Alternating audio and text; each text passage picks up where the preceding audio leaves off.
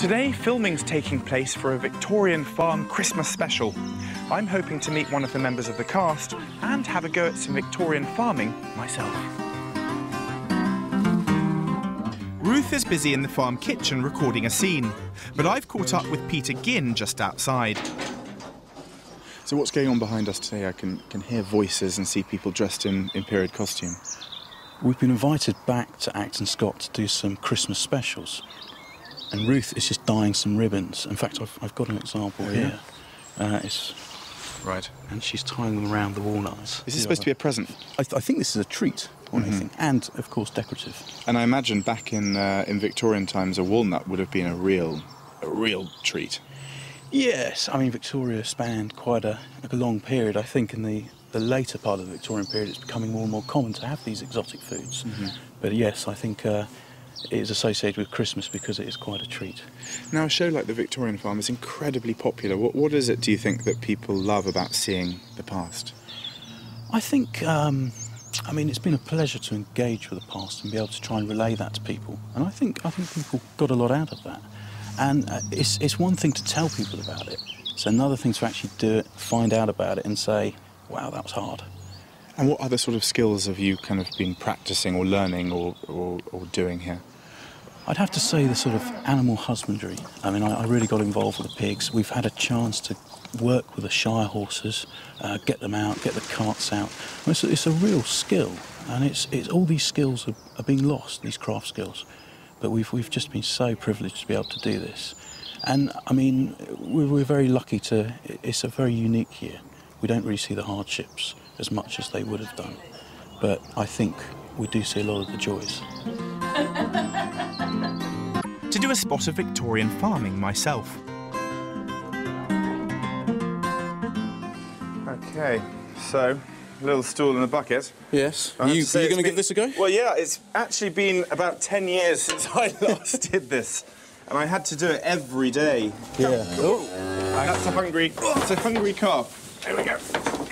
I've got... Yeah. Oh, dear. They can smell the milk. They can. Well, she doesn't look like she needs a lot of encouragement. No rest on a Victorian farm. I'm trying to rack my brains to remember how to do it two-handed. It's just the slight... But there is something incredibly satisfying. I mean, what do you get out of it being down here doing this? I mean, it's... I suppose I've come from a really sort of ignorant point of view. I mean, I've grown up in the country, but I've never really grown up in the country. So this has been an opportunity for me to learn old skills, get sort of chatted up by cows. By calves. And just to get sort of an insight into that way of life. The Victorian Farm series often featured dramatic changes in farming techniques as the Industrial Revolution took hold and labour-intensive manual work was replaced by machinery. I was hoping it would work. Oh, it's just so fast. Whoosh! Everyone assumes it was a very simple, idealistic way of life. Yeah. And I think compared to the city, it might have been, but it was still a lot of hard work. And, well, whenever we look back, we rarely feature the hardships. It's amazing to see the contrast between this simple process of hand milking, just a stool and a bucket, and the high-tech, high-yield dairy farms of today. And have you done the milking down here before? Is this something part of your job on the farm? I've never milked a cow at Acton Scott. Okay. I've done it once. I have to pass over the seed. I'm sure you're brilliant at everything else here. I'm sure you'll be able to. Hands warm. But she's so full of milk. You don't really need to milk her. She's just coming out. Yes.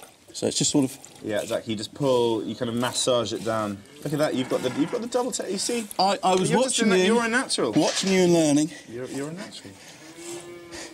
And it is, everything, my understanding here is everything just takes that much longer, doesn't it, without the kind of modern tools we have. Because you don't have modern conveniences and you don't have, well, like ready meals, electricity, anything like that.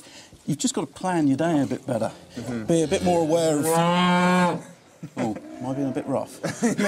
More gentle, I think, is what she's saying. OK, we'll be... I didn't get that. She either that really response. likes you, or you're you're not gentle enough.